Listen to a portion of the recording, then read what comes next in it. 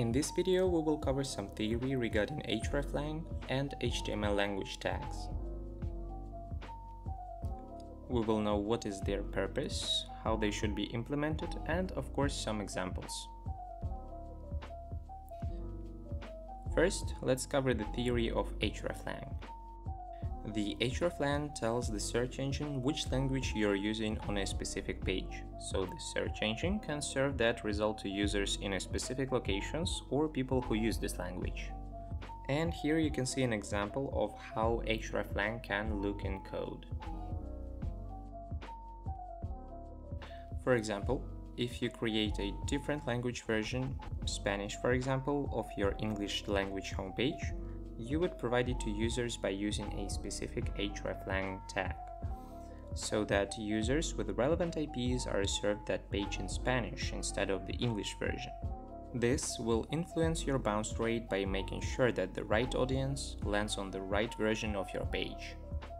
Keep in mind that while Google and Yandex currently use the Hreflang attribute, search engine Bing uses language meta tags. So what's up with HTML-lang then? So the HTML-lang attribute does not have much impact on SEO when it comes to Google. Google has explicitly said that they ignore the tag in favor of Hreflang tags. Even though using the HTML language declarations won't make your site rank higher, it's still best practice to include it for usability and accessibility reasons. So, how they should be implemented, since there are a lot of ways on how to do it, and there's even automated plugins for WordPress and a lot of information on the web.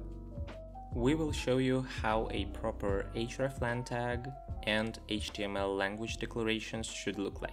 So here you can see an example of a proper Hreflang tag.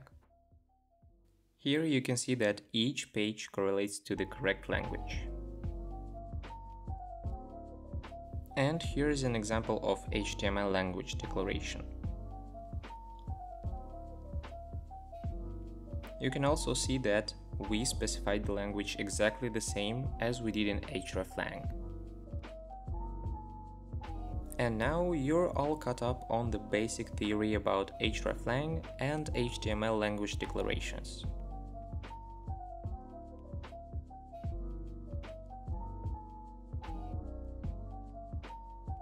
A set of Hreflang annotations on the multiple versions of your page translated or targeted to users in a certain region should include an xdefault Hreflang attribute.